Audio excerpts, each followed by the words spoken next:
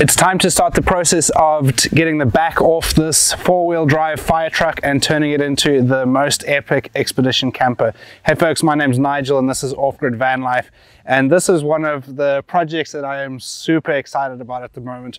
If you've been following the channel for the last month or so, you'll know that I very recently purchased this truck. It is a Mercedes 6-liter 6-cylinder turbo diesel truck. It's a 10-ton truck, and it has been in the Cornwall Fire Service in the south of England for the last nearly 30 years. It's a 1994 model, so it's verging on being a classic, but it's in really good condition, and I'm super excited. We're just about in the process of taking the back end off it, going to strip it right down to the chassis, going to build a custom subframe, going to build a custom camper box over the top of that, and it's going to be a pretty epic expedition vehicle for exploring and traveling and everything else, all the stuff that we love and the stuff that we love to share with you guys here on the channel. So I'm really glad that you're here. Let's get stuck into getting the back end off this truck and see where it takes us and what we get up to. So let's go. So the first task was to start undoing things and removing bits and pieces,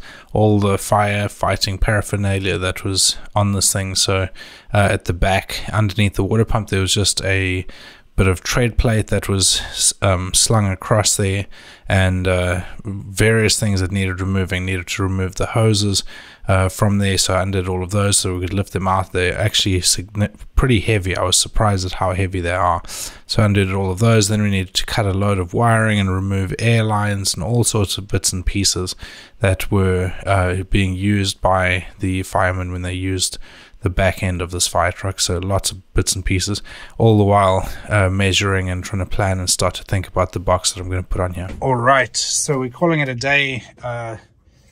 Unfortunately not as quick as we'd hoped, but essentially what we realized here is that it's not actually going to be possible to lift this up high enough to just drive the truck forward. So as you can see here, that's not going to clear the spring assembly and everything, because essentially the base plate there has to get to sort of this height to clear the wheel, and so that's not going to happen.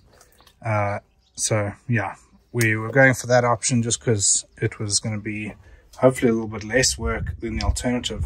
The alternative is essentially on the roof, pretty much all the way along on the roof, there's cross members that hold these two together, and so what we found, and what I imagine, is when they assemble these, they probably put one side at a time. So they probably put this side on and then secure it with the cross members and then attach the other side as well. So we're going to have to take it apart in the same sort of way, just because it's just not going to clear these holes to be able to just drive the vehicle forward like we had hoped. So yeah. All right, folks, we're back at it for another day of stripping down the fire truck. So previously I mentioned that we were just struggling with these points here. I'll find one quickly to show you. So essentially stuff like this here, where they've built the box around the spring assembly, and so it's just going to be very difficult to just lift the box up over that to then drive the truck out from underneath it, and it's particularly on the front ones where it's a real problem. So what I'm trying to do at the moment is I'm just trying to decide, am I going to cut around these spring assemblies to be able to still stick to the original plan of lifting the box up, or am I going to remove all of the stuff in the middle here? So all of this stuff in the middle is actually separate to the two sides. So we could actually just take all of the screws and bolts and things off from the middle here and separate the two sides and then take them off individually. And so a couple of thoughts that I have on this. One is, although it would be quite a cumbersome thing and fairly big and heavy to maneuver, just keeping everything together, in some ways it makes it a little bit easier because it's a fairly solid thing and it's fairly easy and stable to be able to sort of jack each corner up in turn, chock it up, put stuff underneath it to hold it, and while we sort of do the other corners, that sort of thing. So it's a fairly easy process from that point of view, which is a positive. The negative is that obviously I have to cut those corners out with an angle grinder, and that'll be a fair amount of work, and anybody that's ever cut a lot of stuff with an angle grinder, especially under a vehicle, it's no fun. it's a bit of a dog of a job, but anyway. The alternative is quite a lot of work to remove all of this stuff here, probably quite a lot of work to remove all of this stuff here in the middle, and to be able to separate the two sides. So I'm just trying to decide what's the easiest and simplest way of doing that, and then we're going to go for it. So yeah.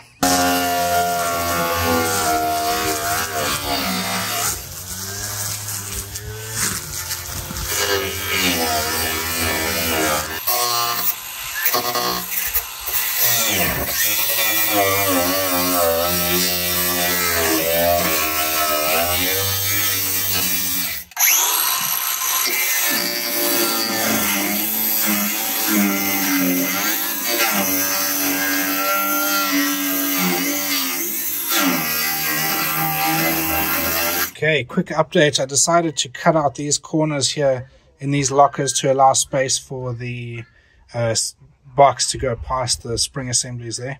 So I've done that on both sides. I'll take you around to the other side now. Same on this side here. Looking pretty good, loads of room just to be able to lift that past there. And on the back lockers, this one is getting pretty close to the spring here. So I might just cut a bit of that bodywork away there. We might find that as we lift it, it may just push past the spring there fine. So yeah, we'll give it a shot and just see how that works. So the basic approach was to do it in stages. We tried with the tractor to just lift the back end up, but it was too heavy.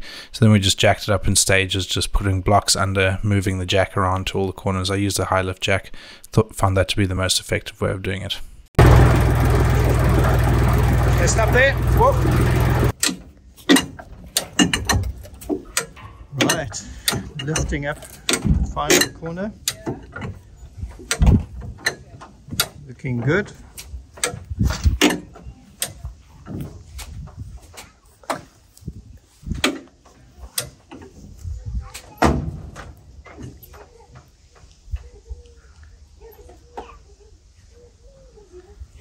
It's looking good so far. The drum fit underneath. One more.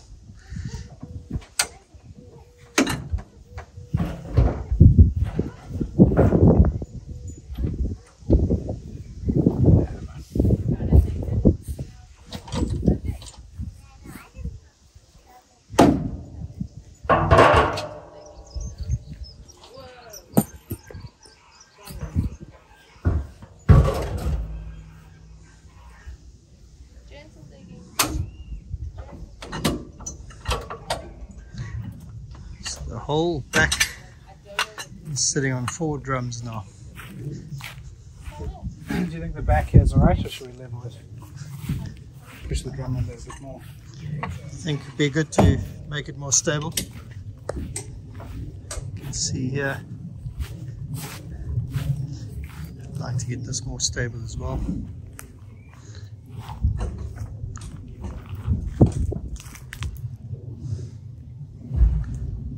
There's the fuel filler dangling down there. So it needs to go up a bit more to drive it out.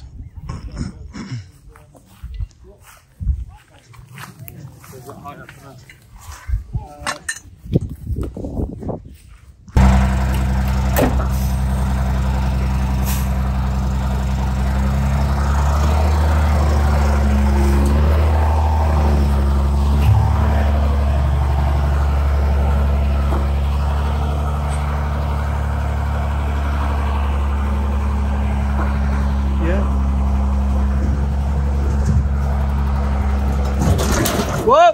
Whoa! Hold on. So that same bracket before.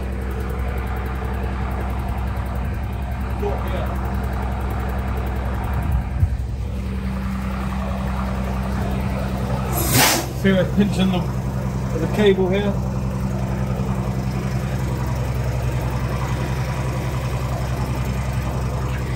It looks like it was going to clear it, but literally just It's on that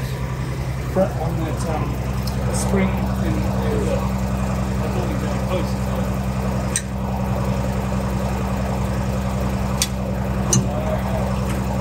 Yeah, you'd be able to clear it. Yeah, we good now? Yeah. I reckon you got it there.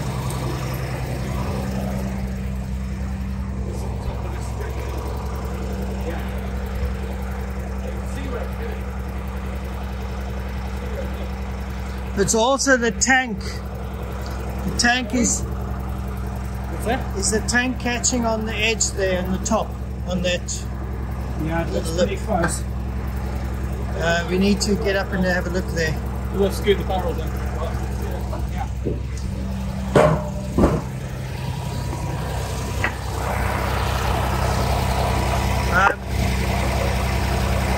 We need to get in here with a... I know, but the tank is... It's passing, most of it is passing, so I think it's...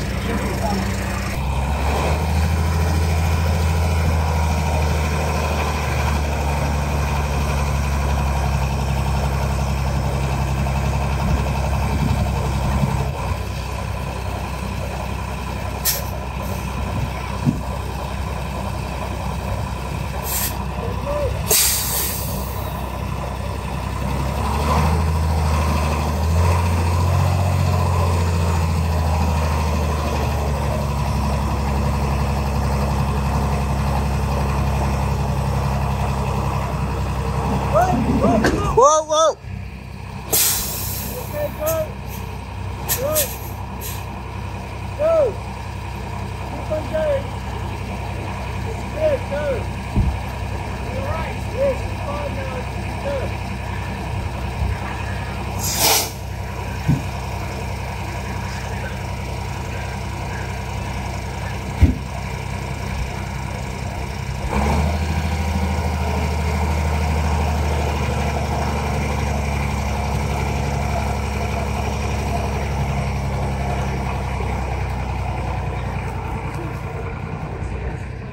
All right, well, the back end is off. And we have a truck with a water tank over here. Got a little bit hairy there, just getting that off, but it was all hands at the pump, so to speak. But yeah, pretty stoked with that. Still a lot of work to do. I mean, now we can see what's on here and where we can actually start with changing things and getting stuff off there and that. So yeah, it's looking good. Once I had the main bits of the back end off, I could pull it into the barn where I could start attacking the water tank and the water pump. Okay, so here we have it. I have removed the bolts there on that bracket there. This bracket, disconnected all the pipes and stuff here that need to be disconnected. And same on this side. I've disconnected that joint there, so in theory that should now just lift straight up. And I think we are ready. Got a block and tackle on the roof there with the tank chained up, so we're about to lift. These were pretty straightforward and easy compared to the rest of the back end that we took off. Literally just a case of undoing things, undoing wires and anything else that's connected to these, that connects these to the vehicle.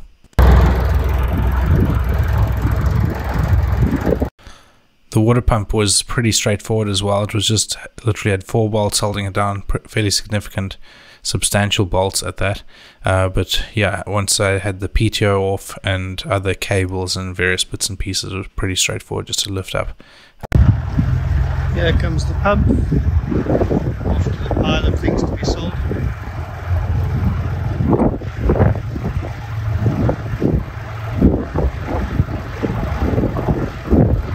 So here's where we've got to, folks. We have disconnected the drive shaft for the PTO, and I've also just taken the bolt off, the nut off the cable for the throttle for the water pump, just because it would still affect the throttle, so I don't want that happening just by accident. But yeah, we're looking pretty good. We've got the water tank off and the water pump off, and we're down to just the subframe and then the chassis. Obviously got a bunch to do in terms of the wiring and figuring all of that out, but we've made good progress. We're obviously now going to need to overhaul the chassis, clean up any corrosion or rust or anything like that, respray it, retreat it, all that sort of stuff. Probably going to move the fuel tank elsewhere, and yeah, we're going to figure that out. But overall, pretty pleased with the progress and with how it's looking. And then finally removing the subframe. This was little bit tricky. The bolts were fairly worn and fairly rusty, just seized, really, not really corroded, you know, when they just get rusty and seized. So it took a bit of work to get to them. They're also in awkward places, so they're in these tiny little brackets that they'd built. It was very difficult. Some of them you could barely even get a sort of ring and flat spanner onto, let alone a rattle gun or socket or anything like that. So it's a bit of a hit and miss. One of them I had to cut with an angle grinder, but yeah, we got there in the end. Alright, we've got the subframe off there. A little bit hectic getting past these air tanks with all the airlines wrapped around them there. The subframe is on the tractor and it's ready to back out of here, so let's go. Try and go back.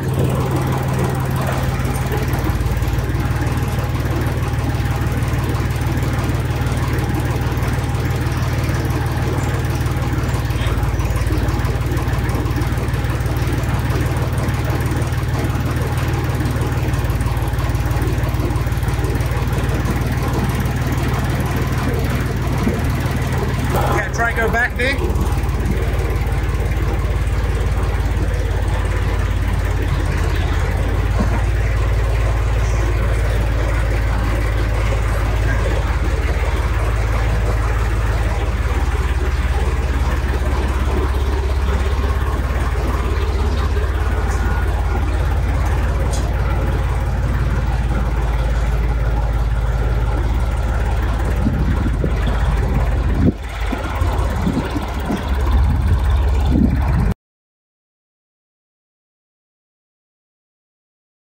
Alright, quick run through on where we're at. So throttle cable for the PTO is off, PTO is disconnected, subframe is off. As you can see, I've just slung all of the cables and airlines and everything just with some planks straight onto the chassis. Chassis is looking pretty good. Couple of places that need a bit of attention, just where the subframe was sitting right on the chassis.